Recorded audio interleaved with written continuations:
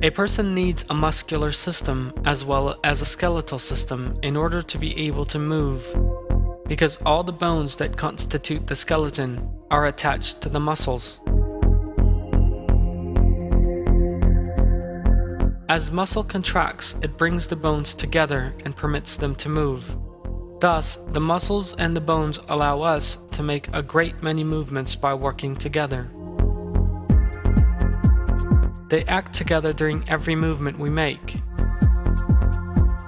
What emerges here is an example of complete coordination.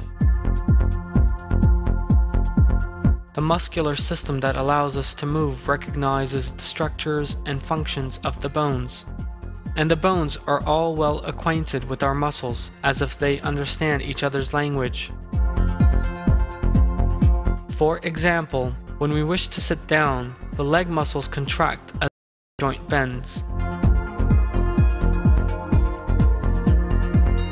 We thus sit and stand with no difficulty. So appropriately does the muscle surround the bone that all the necessary preconditions for the muscle to be able to contract are met beforehand.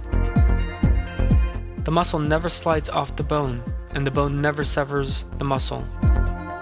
Two tissues completely different to one another. Systems act in complete cooperation with one another. All these show that every tissue and every cell in the human body is shaped and directed by a superior power. It is Allah who creates our bones, causes them to work by surrounding them with muscle, and who thus permits us to walk.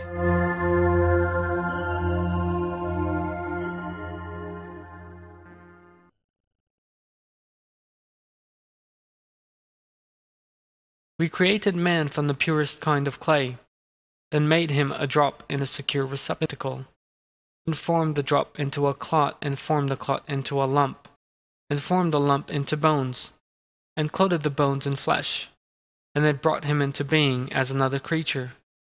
Blessed be Allah, the best of creators.